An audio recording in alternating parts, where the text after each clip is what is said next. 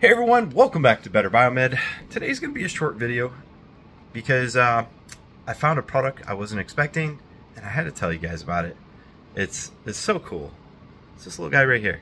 Believe it or not, I've got several of them, various sizes, but they all have something in common. It has this short, rubberized handle, which is super cool. And the bristles are extremely high quality, so when you're cleaning electronics, they don't leave behind traces, remnants, and at the same time, they're fine enough that they get around components and they clean in between components, which a lot of brushes don't do very well. In fact, some of them are a danger because the brushes themselves, the bristles, want to pull at components, which means that you could end up breaking a board.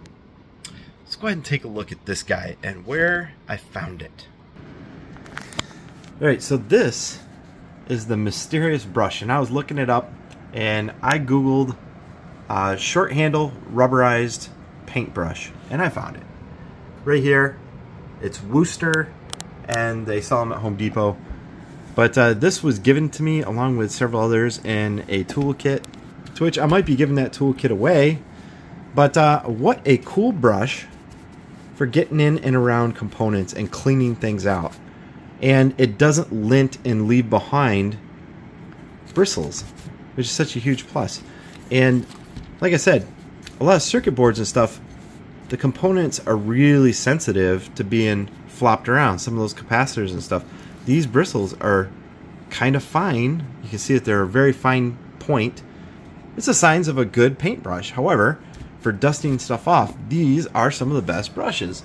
And you can see up here they have a whole collection of them. Now I recommend the shorter ones, like this is a 2-inch wide rubberized handle, so you can get it into places quite easily and you don't have to worry about the hard handle hitting things, right? It's soft, which when you're in with a hard handle brush, you might be hitting components inside a device.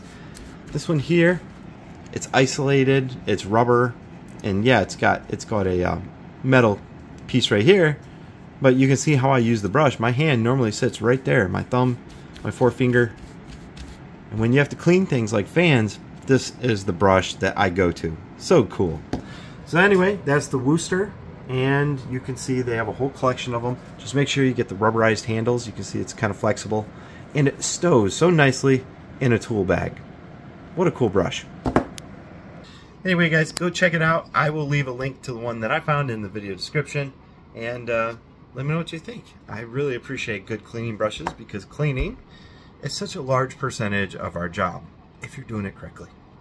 Thanks for watching, guys.